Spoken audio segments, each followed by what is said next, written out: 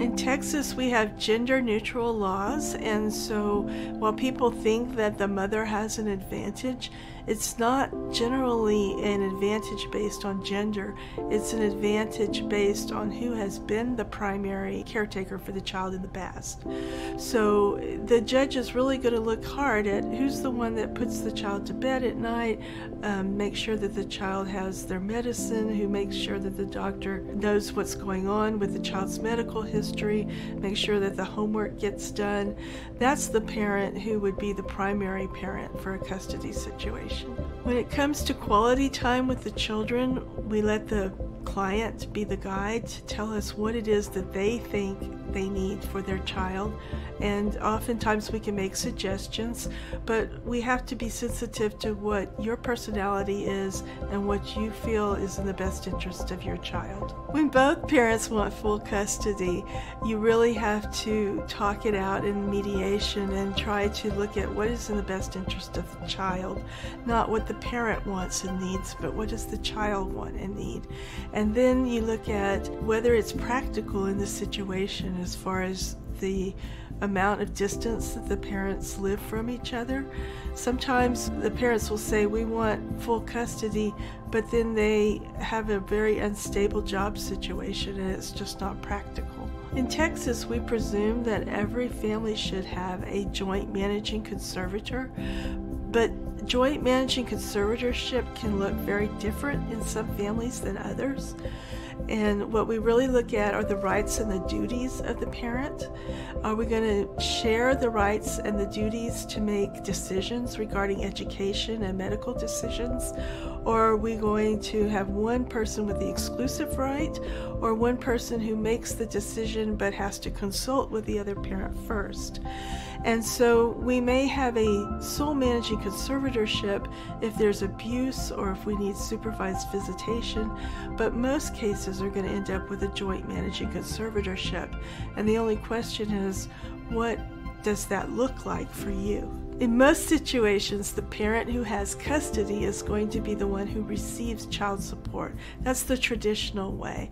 But we have had cases where the parent who has custody is also the highest income earner, and there have been situations where they've said, I don't need child support from the other side. Or the parent who does not have custody is unemployed and really can't afford to pay child support at that time. And so we have to look at the whole situation. And there are times when we will offset child support, look at how much each parent makes, and if one parent was to pay child support to the other, then look at what the difference would be, and the one who would be paying the most child support just pays the difference to the other parent. So there's a lot of different scenarios. Different states do it differently. In Texas, we have guideline child support, but you don't have to follow the guidelines.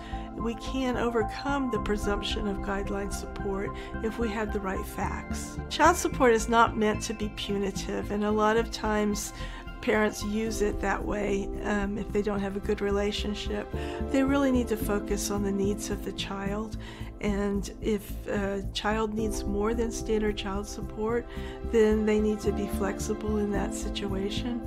And if the child doesn't need all the money that the child support would give them, you might set up a 529 plan or some kind of college savings plan to save up for the child's college, because child support ends when they turn 18 and have graduated from high school. But most parents want their children to go to college. So if you don't need that money right now for food, clothing, and shelter, it's a good idea to put that money aside for college. When it comes to changing your child custody orders, oftentimes you don't have to get a new order if you can reach an agreement. The courts want you to be flexible and be able to reach an agreement between the parties without having to run down and get a new court order every time you're changing the visitation plan, for instance. However, when it comes to the money issues, you need to have a new court order. You can't just agree between the two of you that child support's going to be more or less than what the court order says. If you want to have a lower child support, you have to go get a new court order, or the Attorney General may be filing a lawsuit to put the person who's supposed to be paying child support in jail because they didn't pay enough. If your child support or your child visitation plan is not being followed, it's a good idea to consult with your attorney. Make sure, first of all, that the order is written in such a way that it can be enforced. Make sure that it says what you think it says, and then get an attorney who can show you what all your different options are for enforcement. I've represented people in many different types of child custody situations. I've represented children who are in foster care and their parents' rights are terminated. I've represented the parents who are fighting the Child Protective Services to keep their parental rights. I've represented women who were unfortunately murdered because of child custody matters.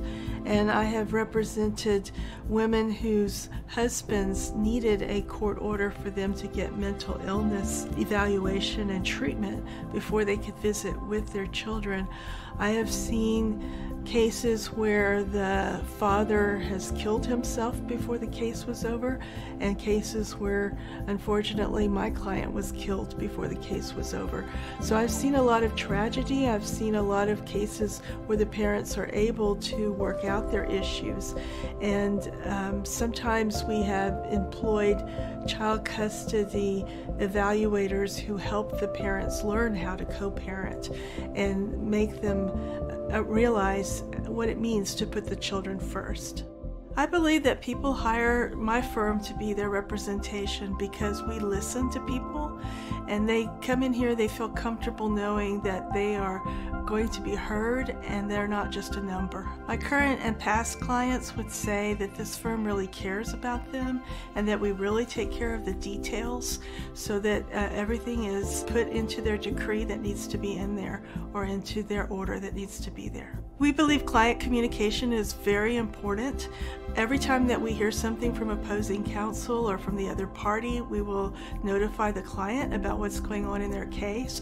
We return phone calls that day or the very next day, and we check our emails several times a day. We're a small firm, and the advantage of working with a small firm is that you get to know all of the staff of the firm, and all of the staff of the firm gets to know you. My law firm is different from other firms because we really make a point to make sure that everybody on staff knows what's going on with all of the cases. We sit down together and go over all of the cases together as a staff, and we pray for our clients and we pray with our clients.